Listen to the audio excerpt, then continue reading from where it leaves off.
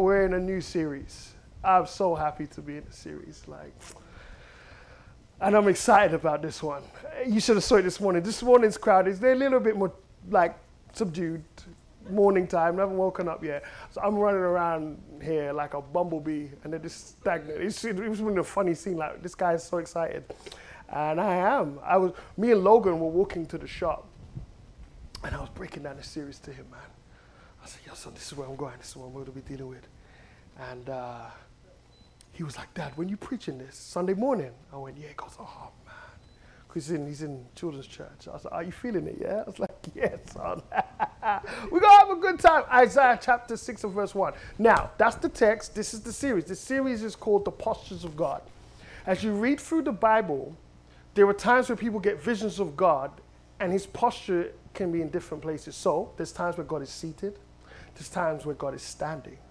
There's times where God is walking. The last one was when he runs. Oh, that was going to be a good one. And I got a bonus track that I mentioned on Wednesday that just came to my mind on Wednesday, which is when the Lord rides his horse. Now, it's called the postures of the king because our God is a king. And so we're going to look at week 1, which is when he sits on the throne. The king on the throne. Before we read the verse, there are some people who are very precious over what they would call their seat in church. I know no one here is like this. But over time, as they come, and they come early, because if you come late, well, obviously afternoon's cool, but if you come late, the usher will tell you where to sit. Don't be argue with the usher about, that's my chair over there, I want to sit over there. And so over time, they keep sitting on the same chair. And it just starts to become, in their mind, their chair. Now, I don't know how many times you have to sit on the same chair in the church for you to make it your own chair. But they do it, and this is the thing. If they ever had to turn up late and see someone else in quote-unquote their chair, there is a silent violation that has happened within them. Like, what are you doing? I want to tell you, in heaven, God has his own chair. And I want to speak about what it means to see him seated on his throne from Isaiah chapter 6 and verse 1. Here is what the word of God says. In the year that King Uzziah died, I saw the Lord sitting on a throne, high and lifted up, and the train of his robe filled the temple. We're going to break down this text this afternoon. Let me bring this down a little bit. And so, first we must consider the significance of a throne. A throne is simply a physically elevated seat that is occupied by one who possesses great honor.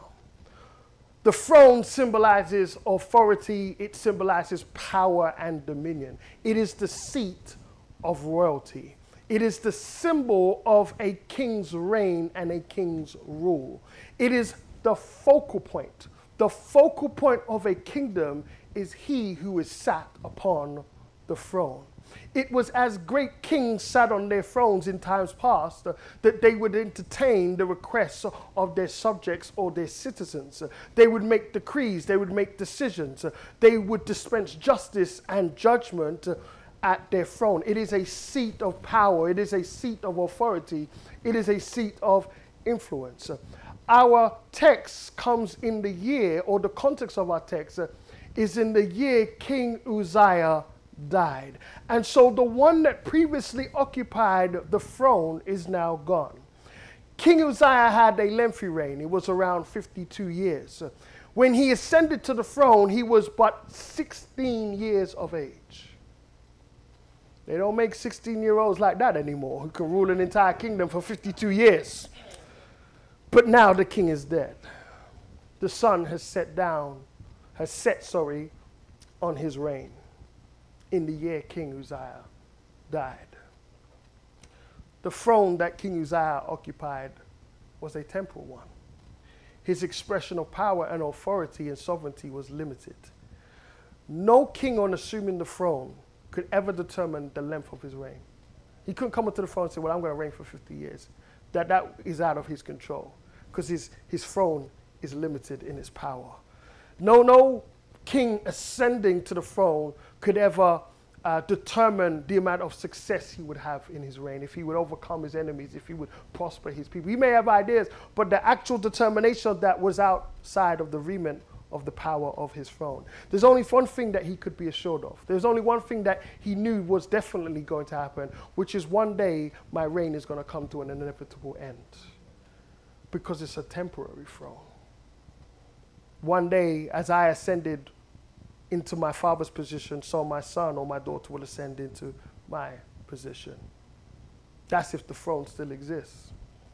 You consider its existence today.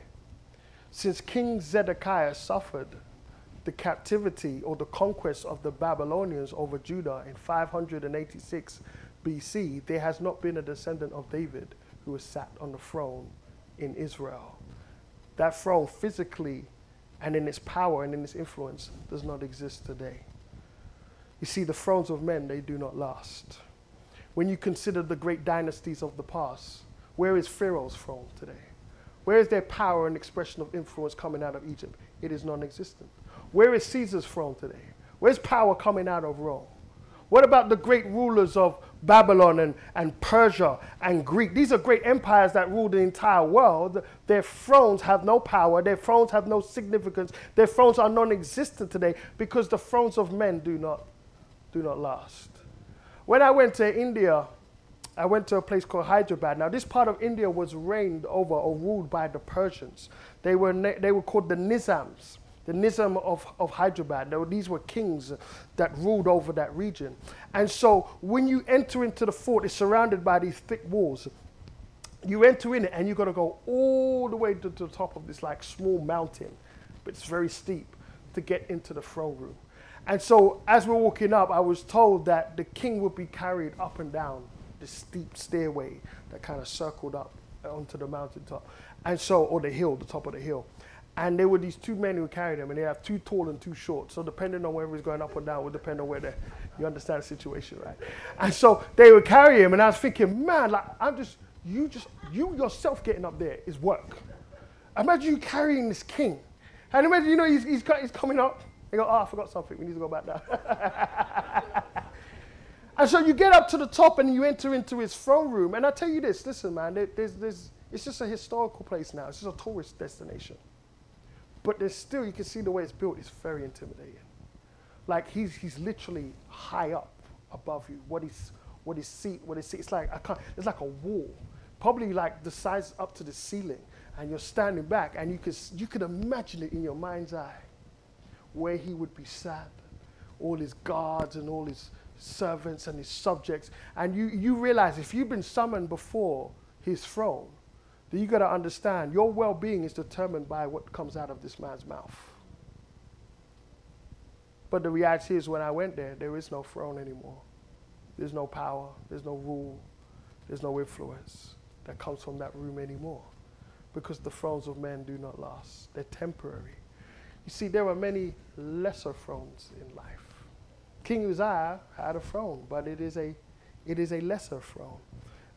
Pastor Brown, he was telling us at this pastor's conference, he's hired out this old church building where the Waltham Forest Church used to meet.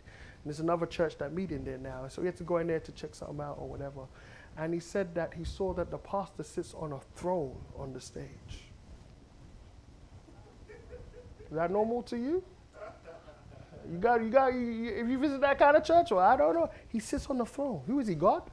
What kingdom do you, is this a kingdom or is this a church? I thought Jesus was the king of this church. The gates of hell will not prevail against my church. So, anyway, let me not get into it. Could you imagine me sitting on the throne while worshiping? Come on. And then his wife has a throne here, somewhere at the front. The king and queen come in. See, some of you didn't laugh out loud or was thinking, you know what, because you buy into this foolishness for yourself. There's something called, I call them birthday weddings. You ever heard of them? Where if you walked in, you would have thought, who's getting married? No, someone's getting married here. This is just someone's birthday. Oh, wow. And you got the princess, the queen. There she is, sat on the high table on her throne. I tell you, people are crazy, Oh, yeah. That's what people do. Weddings, they sat on their throne. Them thrones mean nothing. Them phones, you probably couldn't even afford the phone. Your big birthday celebration put you in debt. What kind of phone is that? Tell me. Let me get back to my message because I don't want to upset nobody here. You can have your little phone. What I'm telling you is this, that there are real thrones, real powers, real kingdoms that are not just associated with a monarch. There are thrones that exist on this earth that are seen and unseen. And here's the reality. Many of the seen thrones, and when I speak about a scene, I'm thinking about a soul thing, a person, an entity that exerts power and influence in the earth. You can consider that a throne. That the seen throne, the person, the entity that has influence, is empowered by an unseen throne, an unseen entity. That's why the scripture speaks about principalities and powers. It actually in Colossians uses the word thrones. In Revelation, he speaks about Satan's throne. You can't see it, but he influences and empowers the things that you can see that influence people today. Oh, they're having a good time upstairs. Here's the reality of life. Why am I sharing this? Because everybody stands before a throne. Everybody comes before a throne. You choose which throne you will stand before you. You see, it's what you look to in life when you're going through things. It's what you gain strength from. It's what you idolize, what you imitate, what you worship, what you revere, what you see as powerful or what you see as empowering. For some people, mammon sits on the throne that they stand before. It's money. It's financial wealth. They're continually before its throne. This is where I'm going to, anyway, if you can teach me about how to get this, this is wisdom from this throne. This is my self-worth comes from this throne. My identity comes from this throne. There are others who have beauty, sex appeal, relational attraction on the throne. I remember one time that Pastor Mo and Sister Nicole, they were running like a youth student ministry, and they had some debate here, and they're talking about fashion and blah, blah, blah, and extremities. And then one lady came, bless her consult. She's like, well, I just like to do my hair and do my makeup and put a little skimpy dress. Not because I'm trying to get anyone's attention, but because I want to feel good about myself. I want to feel empowered. Is anyone here eating that nonsense? You stand before a throne, and you believe that's what empowers you? Well, so I don't need to tell her, we're all getting older. The Bible says that beauty is fleeting. I only can preach the Bible to you. I'm sorry if I'm breaking your little bubble. This is the reality. That's where you're getting your worth from? You're gonna waste your money. Let me just back up. Pastor Leon, back up. You just came back. Relax, man. Chill. Like, people stand before these things. Position, status, popularity, secular success. Some people that have ideologies on the throne. Marxism, socialism. They believe these ideologies are infiltrated in society, and that's going to fix all of our problems. They're lesser thrones. They're temporal. Their power is limited. The atheists and materialists do this because they do not recognize that there is a divine being that sits on a seat that has authority and power that the universe must answer to. And so they relegate themselves to that which is temporal. The humanist is different. The humanist believes that there is a throne, but they believe that they're the one who is to sit on it. The question is, what throne do you come before? To where do you look in times of need? Who is the greatest influence and expression of your life? Where is your devotion centered on? Where do you draw strength from? What are you empowered by? King Uzziah had a throne, but it was a lesser throne, and there are many who would stand before it. But the reality is Uzziah is now dead. It had its limitations. It was temporal. It was for a time.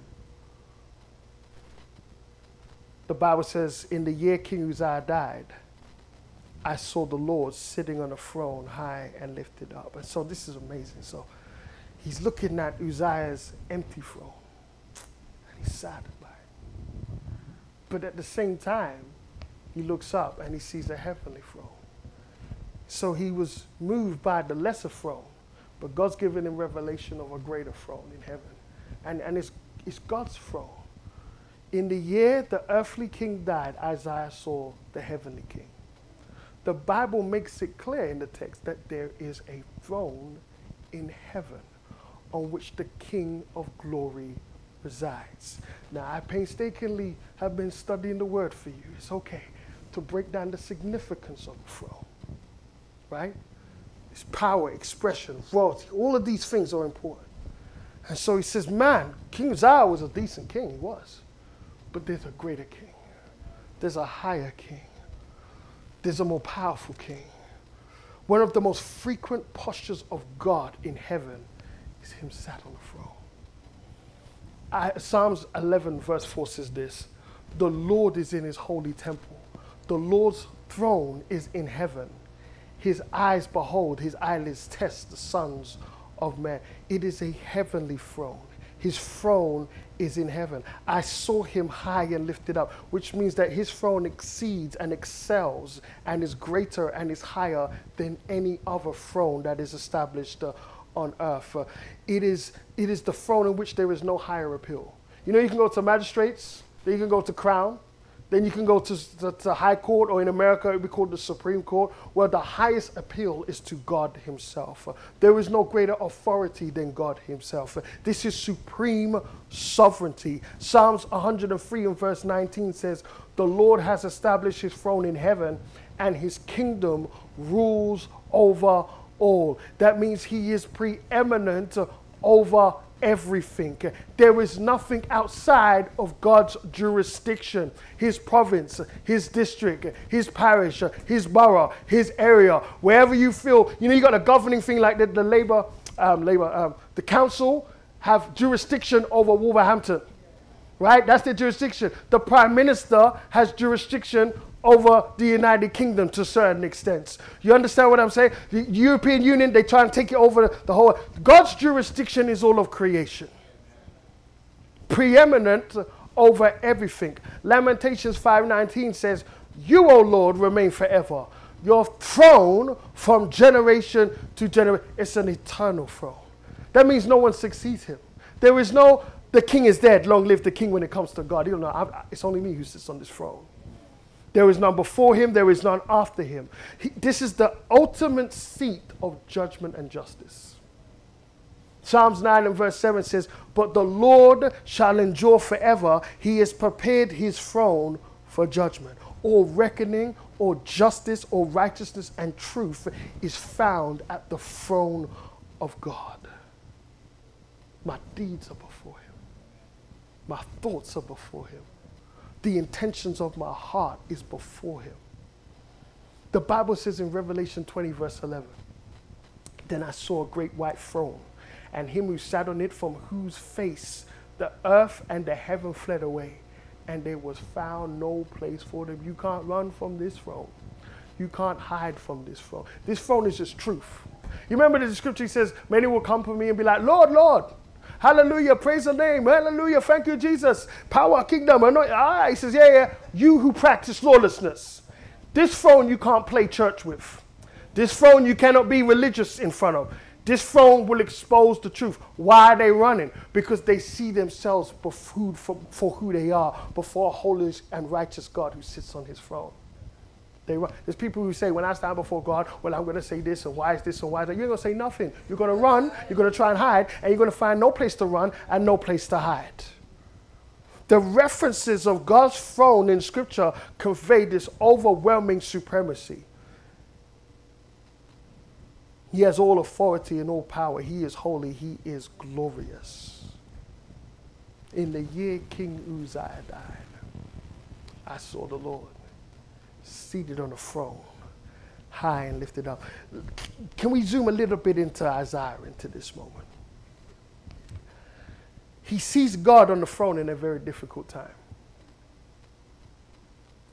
When you consider the context of the vision, the prophet may have been depressed, he may have been anxious, he may have been discouraged because a great leader of Judah is no longer on the throne. Now you got to understand, this is quite down the timeline of succession of kings. So when you read the book of Kings, you read 1st and 2nd Kings, 1st and 2nd Chronicles, you realize that not every succession was a smooth one. Not every succession means that things are going to continue exactly how they were. Sometimes the son didn't have the father's heart, and then the nation would turn and bad things will start to happen. And so you can understand if he's a bit anxious in this moment. Man, we had 52 good years. I know Uzziah at some point got a bit prideful and God had to humble him. But for the most part, there's no idolatry. There's no paganism, man. Like he did all right. This was pretty solid, stable leadership. And now we're in a transition and we're not sure how things are going to work out. Plus he's dead. We've lost our king.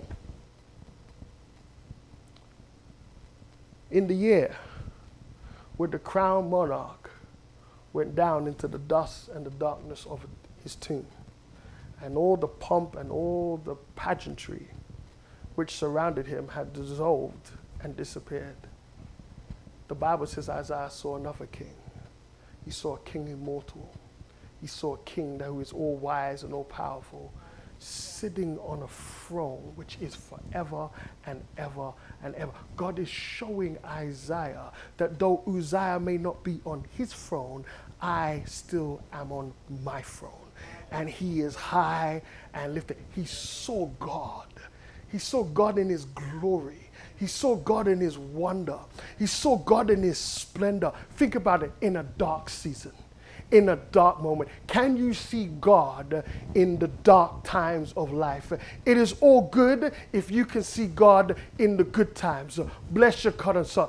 I'll even give you a round of applause. But the reality is most people can see God when things are good. When you're blessed and everything is wonderful and your health is good and everything's in your life is peace and prosperity and you're loving those sermons. It's your season. It's your time. It's your breakthrough. It's your whatever. You know what I'm saying? I'm running out of words. They give it. You're like, yes, it's mine. Because everything is rosy in your life. And so, yes, God is lifted up. Oh, yes, he's wonderful. Yes, I'll come into church and I'll lift my hands and I'll sing to him. But the question is, in the darkest hours of life, in the hardest times, in the most difficult times of life, is he then still enthroned? Is he then lifted up? Is he seated high and above all and everything else? Because I'm telling you, in that moment is when you need to see him the most. I need to see the Lord seated on his throne when I'm going through things. When things are not good, when times become dark in my life. Because if I can't see him, then all I'm going to see is the earthly thrones. All I'm going to see is the temple glory. If all he saw was Uzziah's throne, then yes, he is in trouble. Yes, be stressed out. Yes, be anxious, because you really don't know what's going to happen. Everything about your life is going to be determined by the man who is going to succeed Uzziah. If all you can see is an earthly throne. But if there is someone higher, then, hey, this guy could be crazy, but I know I serve a greater king. I know there's someone who is higher than this king, who is in control.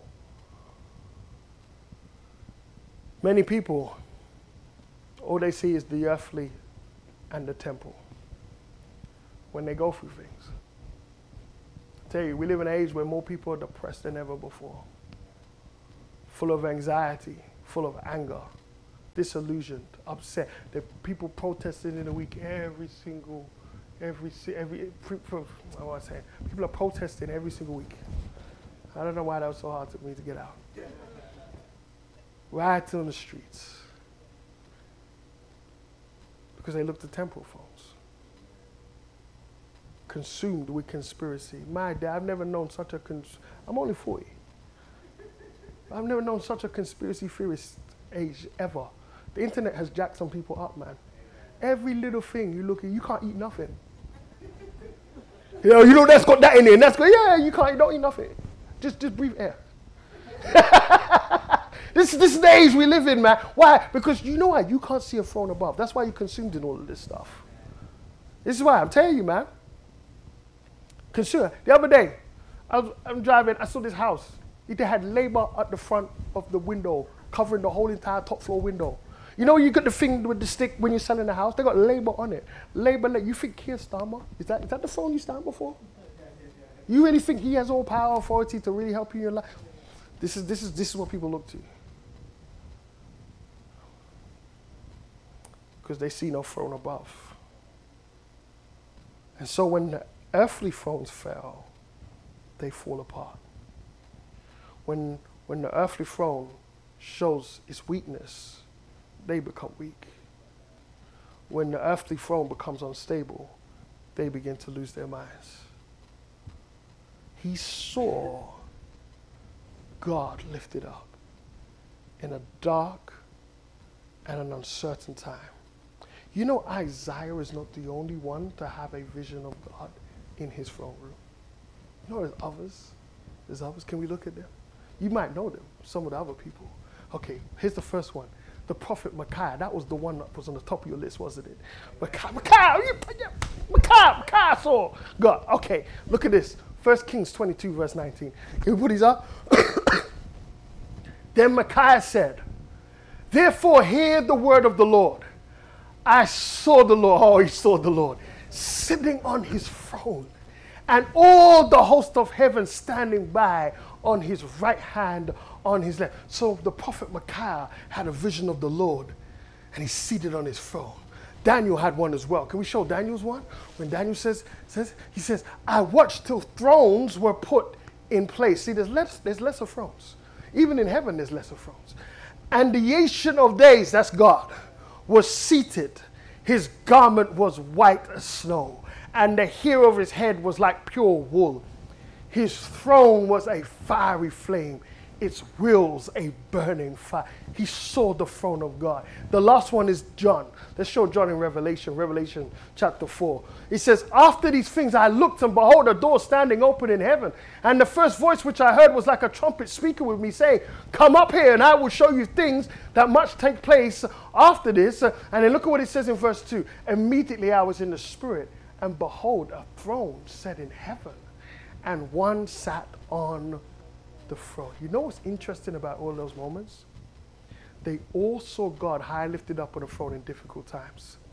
Micah was standing amongst a multitude of false prophets and two corrupt and wicked kings when he saw God on his throne. Daniel saw God on his throne when the children of Israel, well, Judah specifically, were in captivity in Babylon. John saw God on his throne when he had suffered persecution and tribulation and had been banished to the island of Patmos. The revelation didn't come in the good times. The revelation came in the difficult times. The revelation came when things were hard in life. The revelation came when they had questions that nobody can give them answers to. It was when they were in their trial that God revealed himself to be seated on his throne high and lifted up. God had to make it clear to them, and he's making it clear to us, that the conditions of earth, the conditions of your life, the conditions of the seasons that you're going through right now do not reflect my position in heaven. Because I'm dealing with stuff down here doesn't mean that God's up in heaven. I don't know, man. What should we do? What should we do? I don't know. No. He says, I'm ruling and reigning. Now, you can be real cynical about this now, what I'm saying. So I'm going to entertain the cynicism. The cynic is this. I'm going through some serious stuff right now. Serious stuff. I've lost a loved one. Got terminal sickness. Just came back from the doctors. They said I got stage 4 cancer. I'm talking real stuff in life. God's seated in heaven, in glory. Come on, the seraphim are flying around him. Holy, holy, holy is the Lord. God, the elders, lesser thrones, cast their crown down, and they begin to. But here I am, in the darkest moment of my life. I'm going through it. So the cynic is, hey, well, God is good for you. You having a good time on your phone. But down here, I understand, okay, it's not affected in you. But down here, I'm dealing with this. That's the cynical response. Everyone's like, man, that's true. What do we do now? So here's the reality. If there's nothing greater above what we're facing in life, then we have no hope. Don't worry, I'm going to stay on this for a minute. I'm going to ask a question and I'll answer it properly. If there is nothing, because that's your other option. There is no God. It's the atheists, the materialists. There's no God or no throne and no heaven. You know what they do? They point to all the bad things in life and say, well, if there was, why is there this and this and this? So it's okay, so if that's not happening, then all I'm left with is this then. What I'm facing is all I have. This is the situation. And there's no throne on earth that is powerful enough to influence this situation. There's nothing greater. And so what are you going to do? You're just going to look to lesser things? Because that's what the world does. They look to lesser things. And so I go to this and I do this and, this therapy is not evil or whatever. You know, and I've got this, and you know, I'm going to inject my face, and I'm going to, you know, people. I'd say most people, they can't even sleep at night. They have to take all kind of tablets, all kinds of stuff. Where are you going to look to? If there is no throne above, think about it. I broke down what the throne means. No power, no authority. If there's no higher dominion, if there's nothing that's able to, outside of what I'm going through that can influence it, then I literally have no hope. There's nothing there.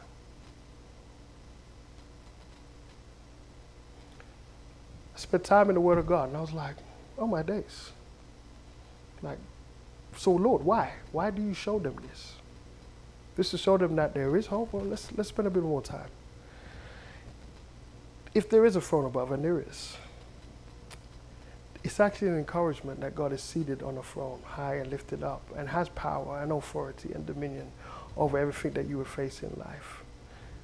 It's only encouragement, though, if you're going through this, and the one who is high and lifted up is your king.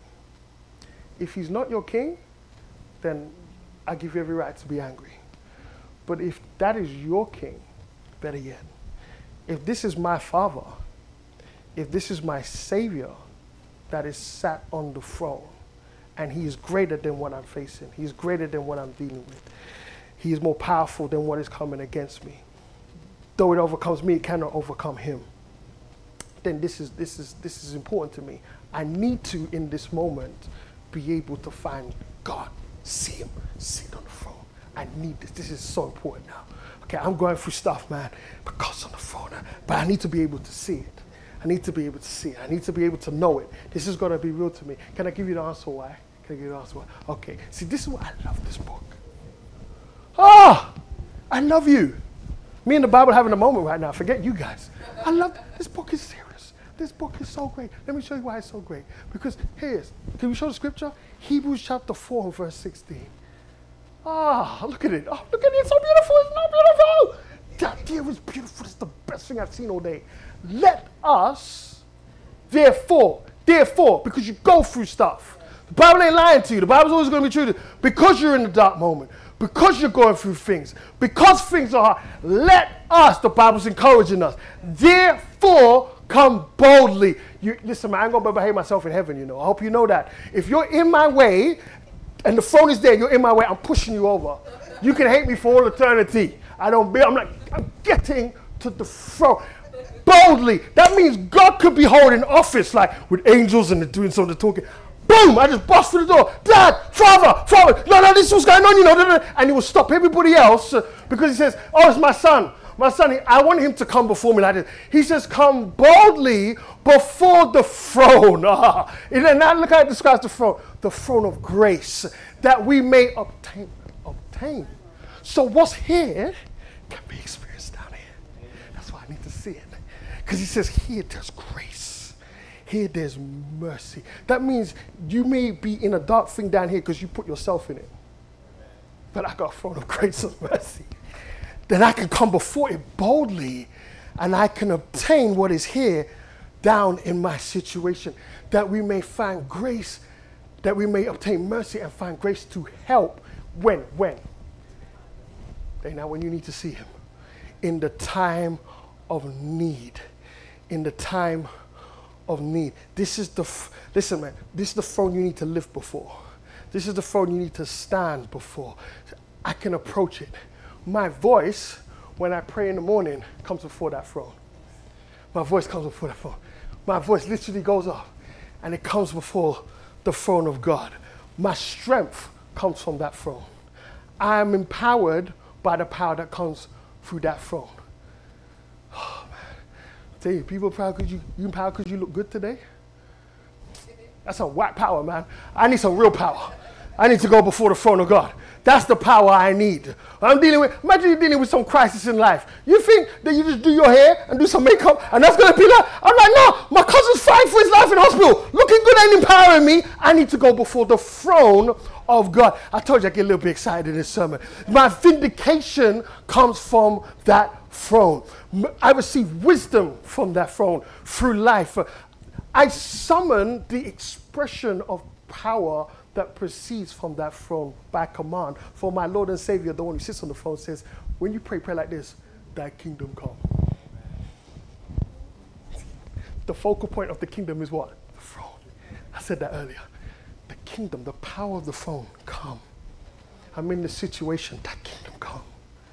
Then he makes it even more specific that he's speaking to his throne. Thy will be done. Because decisions are made from the throne. I pray his kingdom power. I pray the will of God on earth as it is in heaven. This is why I need to see this throne. This is why I need to live before this throne. This is the throne that I stand before. See, the enemy wants to make you lose sight of it.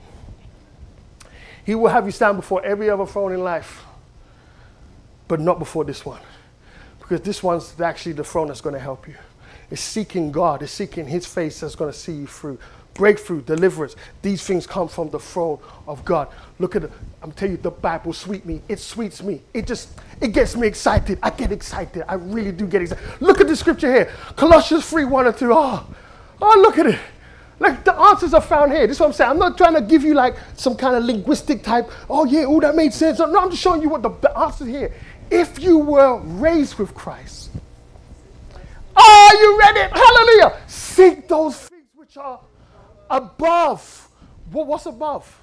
Whoever's above. No, we won't get specific on this one. Where Christ is. Yeah, well, Christ's up there. No, let's get more specific. Sitting at the right hand of God. He says, yeah. Don't be consumed in this. You were raised with Christ. Seek those things which are above, where Christ is sitting at the right hand of the Father. Seek those things which are above. It is from above that you are sustained. That's why the scripture says, lift up your eyes to the hills. It says, lift up. Your help comes from above. Redemption comes from above. Miracles come from above. And so when I'm going through stuff, I need to see God lifted up above my situation, because I know I'm connected to the one who sits on the throne. You have a king that reigns forever over every circumstance. I'm trying to just put boldness into you. And so the message is that you just come before his throne.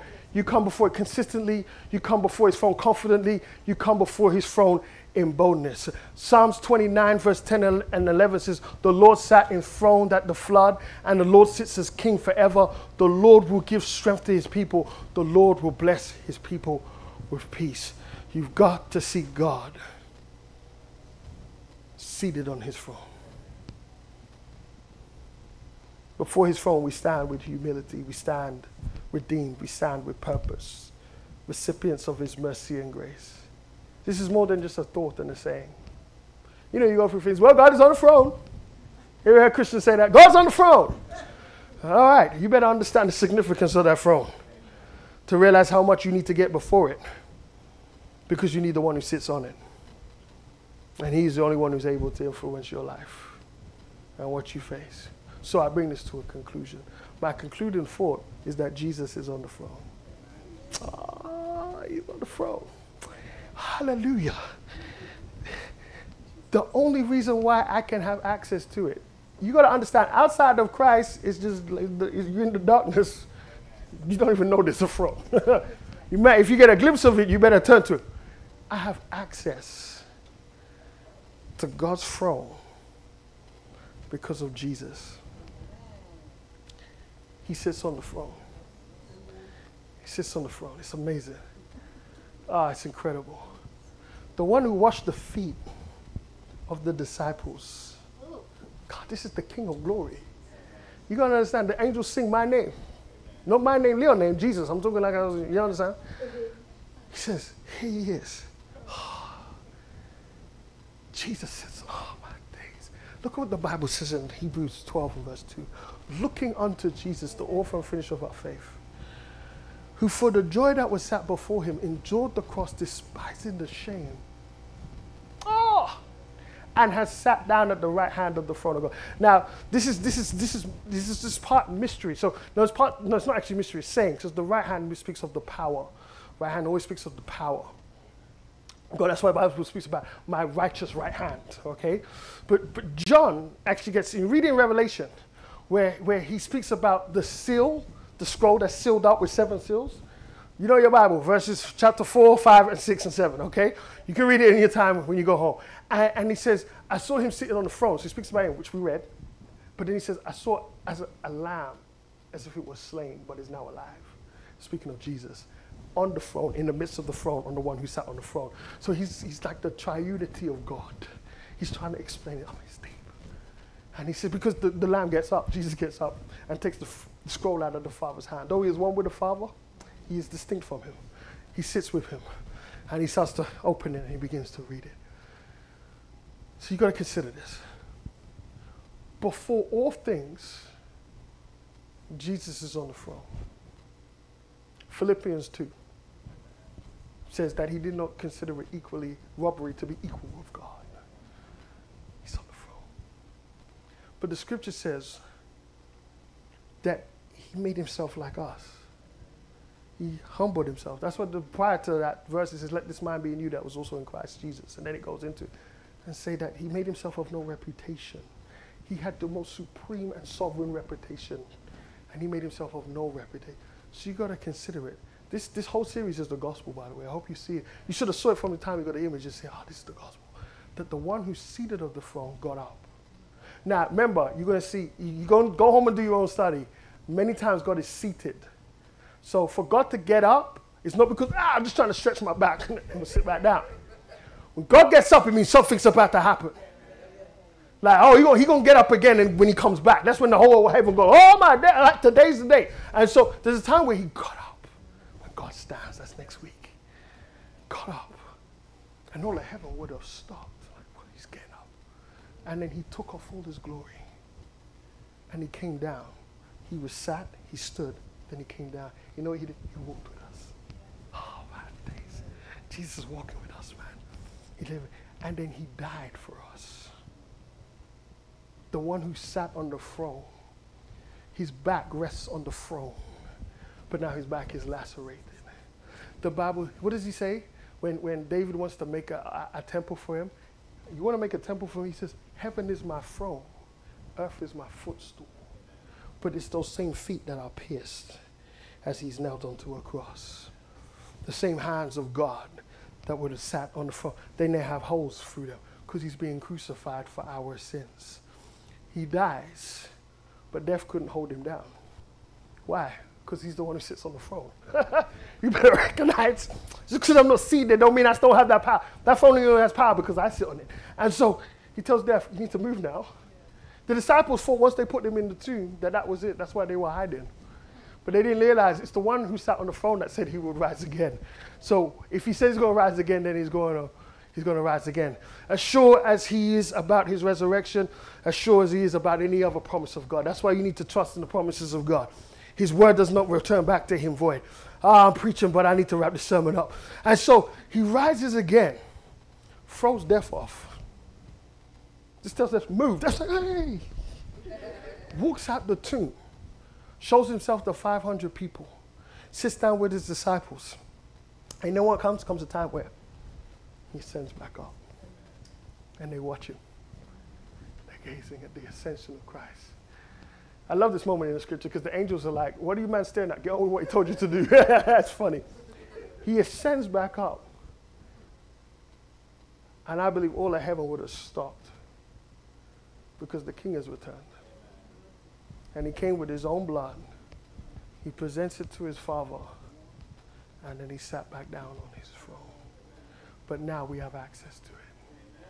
He's purchased and redeemed our access to it. Because he understands in this life you're going to go through some stuff. He went through some stuff. And so I realized, yeah. The doors are open now. Come anytime you please. But can I tell you, it gets sweeter. It gets sweeter. I'm concluding, but I'm telling you, I was studying this thing. I was getting excited. Just studying my Bible. I was like, oh my days, like, Lord, like, this is good. Like, okay, look what it says. Before he left us, he gave us this promise. John 14, verse 3. Let me show you this. And if I go and prepare a place for you, he's coming back.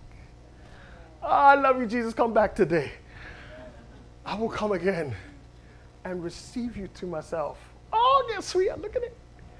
That where I am, there you may be also.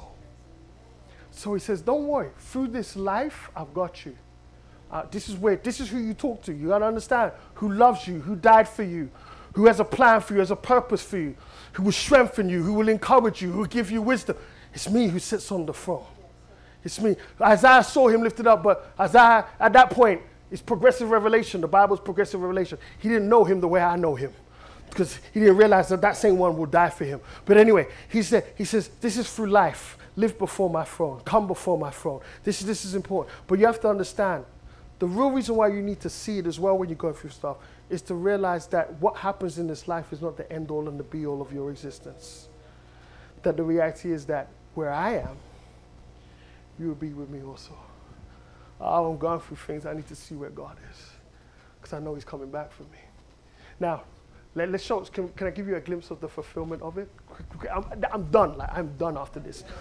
Revelation 7 and verse 9. Oh, man, this is so good. Look. After these things I looked, and behold, a great multitude which no one can number. A lot of people getting saved, a lot of people in heaven. Of all nations, tribes, peoples, and tongues. Oh, we got to pause there. So Nigerian people are in there. Ghanaian people are in there. Zimbabwean people are in there. Zambian people are in there. South African people are in there. Uganda people are in there. I don't know why I'm staying in Africa. Indian people are in there. Chinese people, Taiwanese people. Oh, you better believe Jamaican. There's plenty Jamos. Plenty Jamos in there. I know how we stay, but we up in there. St. Lucian people in there.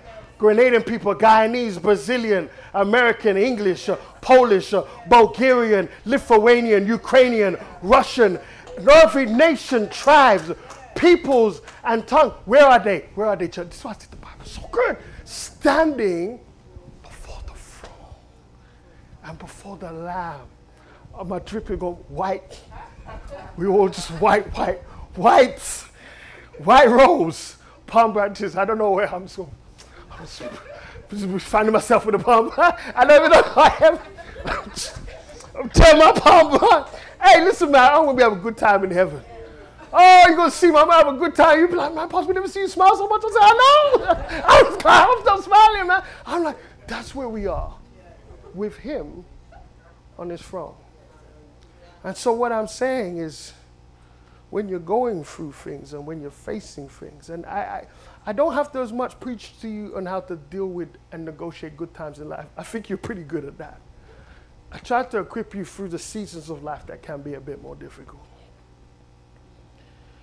I need to live before and stand before his throne now as I will then. That the enemy don't know how to do with that. That why are you still praising God? Why are you still going to church? Why are you still waking up in the morning to talk to you? When you see what I'm doing in your life, can't you see the crazy? No, because this is where I stay. You can't switch this on and off. You can't be so consumed in this life and then think when things are, I'm going to really start focusing there. No, you stay before his throne. Isaiah was going through a difficult time with the whole entire nation. King Uzziah is dead. It may have been a tough year for him. It may have been a tough year for you. But the scripture says, in that year, there came a moment where I saw the King of Glory. No, he was high and he was lifted up. He was seated on the throne. Live before this throne. Come before this throne. Never lose sight of this throne. May he be enthroned in your heart and in your life until you be with him or until he returns in his glory.